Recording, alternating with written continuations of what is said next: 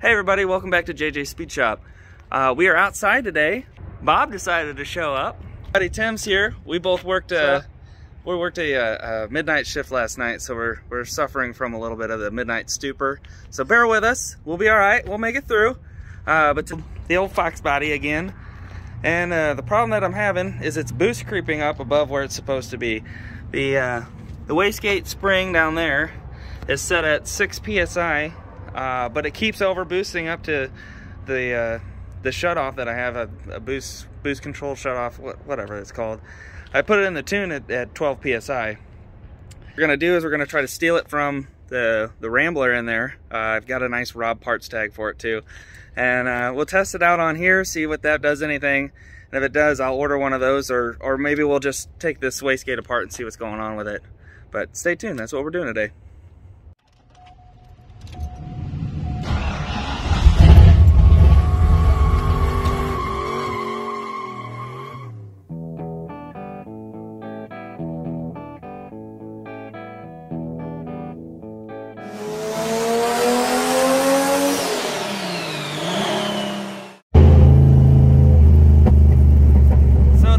Show you what it's doing. We're gonna go in a third, and you'll hear it. It'll cut out when it gets higher in the RPM. You kind of can see the boost gauge, maybe. I don't know if it's in frame that well.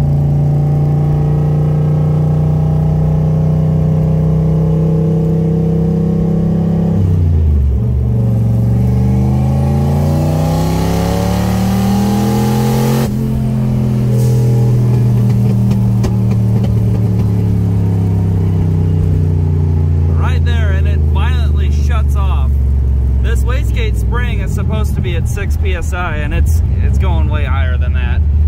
So we'll try that other wastegate and see what happens. So Tim had to go pick up his wife, so just me now. We're gonna try to take this wastegate off real quick.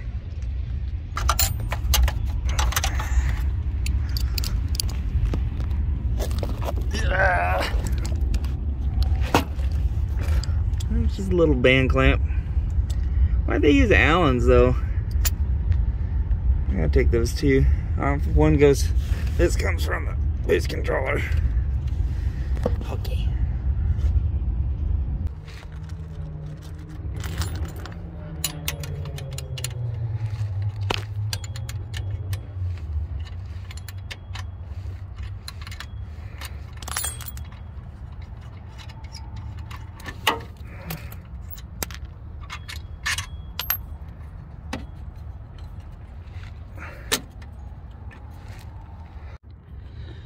Got the band clamp off. Got to take off my vacuum lines, and then she's out. All right, let's go rob it from the old Rambler.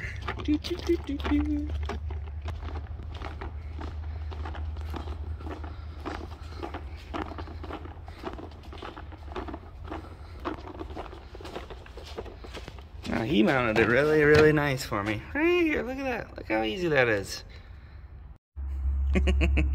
So now we're legit, you know. Part number requested NA, because China doesn't put part numbers on anything. M&E, it's not a real one. Yep. I authorized it myself. Yep, we're at the station hut because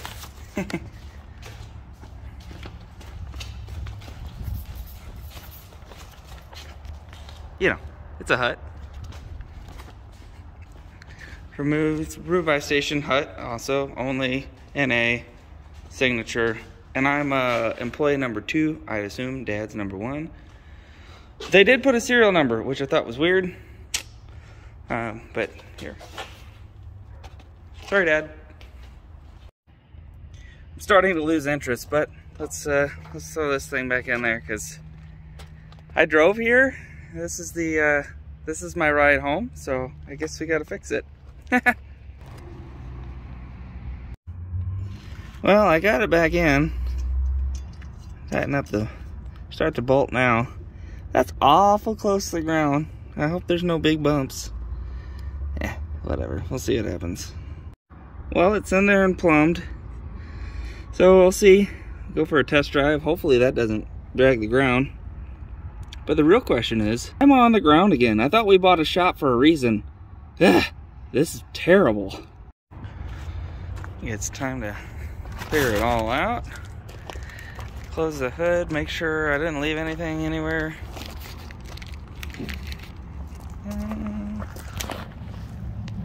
I think we're okay.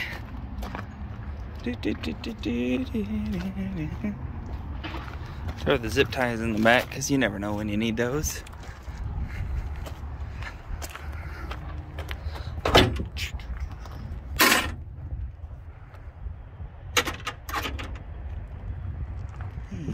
Goodbye.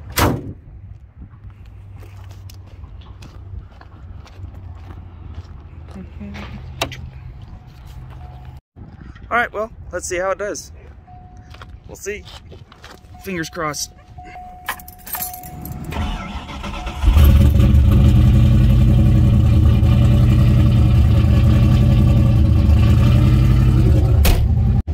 I'm gonna have to put the phone down to drive to get out to the road. I can't only shift and do all the things at once, you know? See you in a bit. All right, well, let's see what happens. Yep, see, that's how that's supposed to work. Boost only saw 5.6 pounds or so. Didn't overboost or nothing. All right, well, let's try, see if I can shift in third. We'll try third gear and see what that does.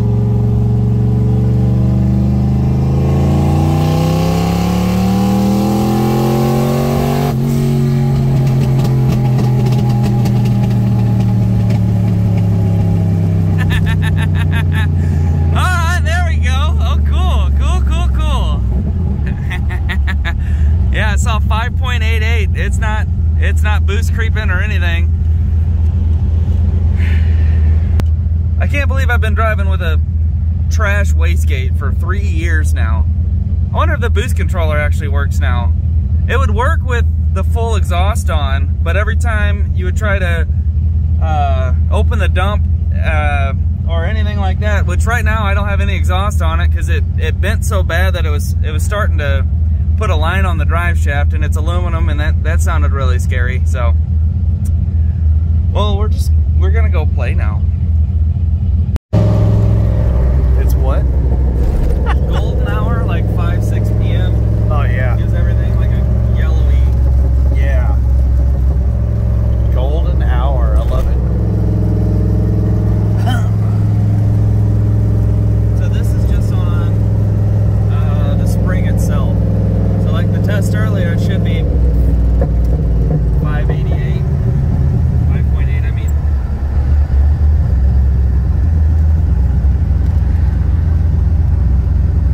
Oh, come on.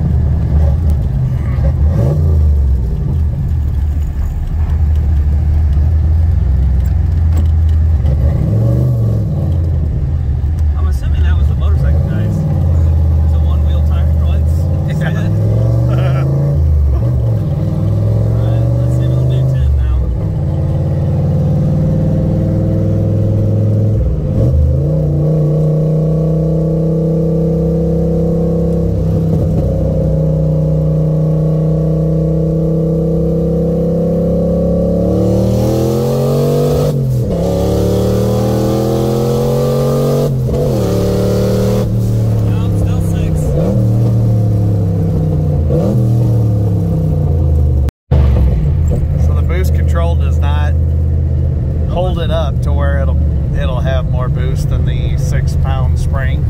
No, I think I might have swapped the vacuum spigots? lines, or one of them came off. Maybe. Okay. I don't know. Let's take a look. I'm not really a good family a family photographer here.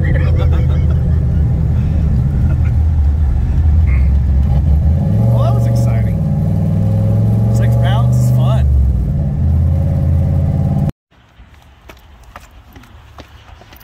Just got to lock up quick. I'm only a rambler. I kind of miss it a little bit. I might have borrowed something from you.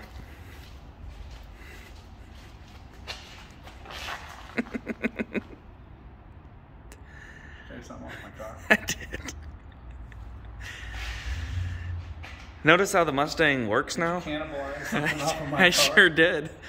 But I left a professional tag there. 44mm wastegate for Mustang, station hut, authorizing duty manager Jay Williams. That ain't Jay Williams. This ain't this Jay.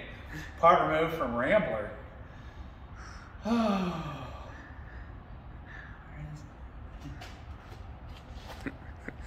It's a G gun. Oh! Yeah. What, you took my wastegate. I did. That's really nice. Huh. This is a JJ Speed Shop official form.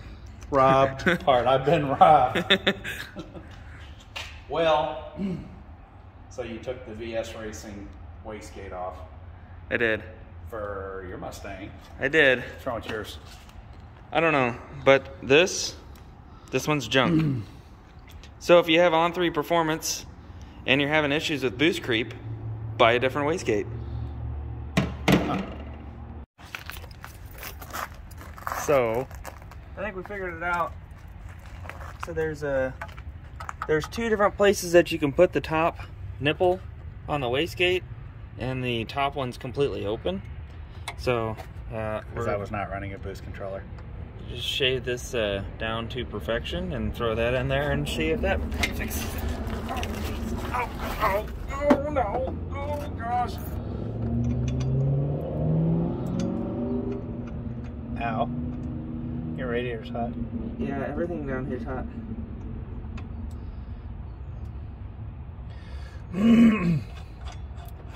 Okay, give it a whirl. All right, here we go. Round 2. Yeah. Well, we put the cap on the top of that wastegate, so hopefully that fixes it. That's a dog barking at your ear. Oh yeah. That boost controller, the way it works is it puts air on the top, on the back side of the spring to increase the pressure of the spring. So it takes more pressure to overcome the spring and open it up. So Oh yeah. if there's a big hole in the top, the pressure that's going to the top side of that isn't holding. So in theory, this should... And it'll pop off and allow the exhaust to escape and not have the boost it's supposed to. In theory, that little bolt we put in there should fix it. A lot of people out there walking their dugouts.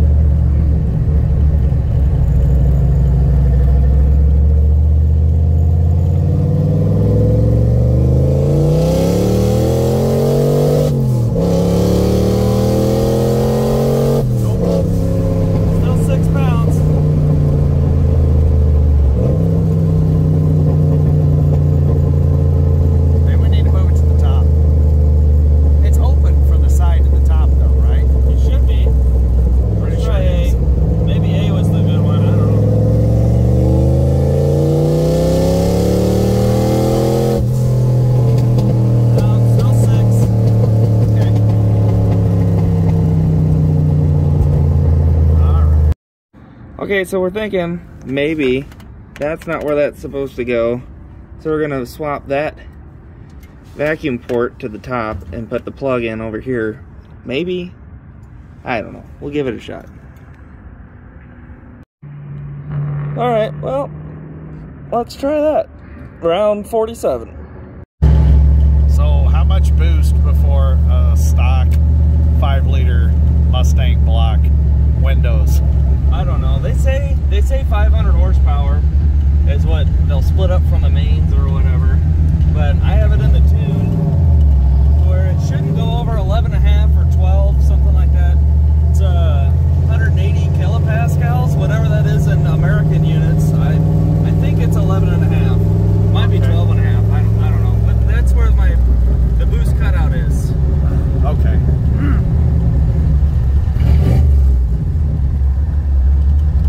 This car's loud.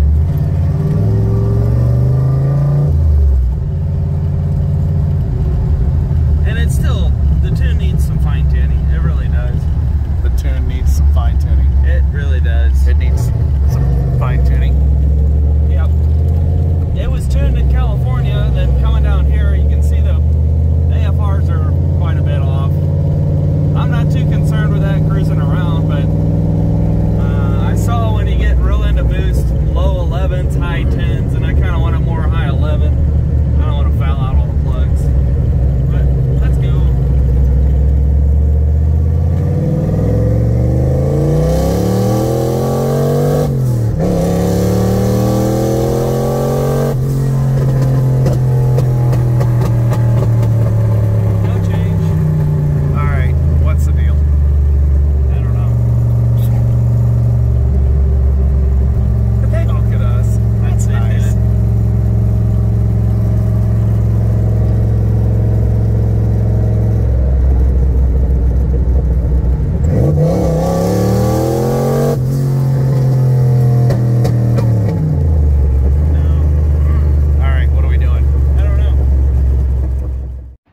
Well, I mean, it's kind of exciting, kind of a disappointment, but it's holding boost now. It's not over boosting to the moon and shutting off, but the boost controller's just not, it's not working. If anybody has any ideas, it's an AEM True Boost. I looked over all the vacuum diagrams and all that, and it looks right.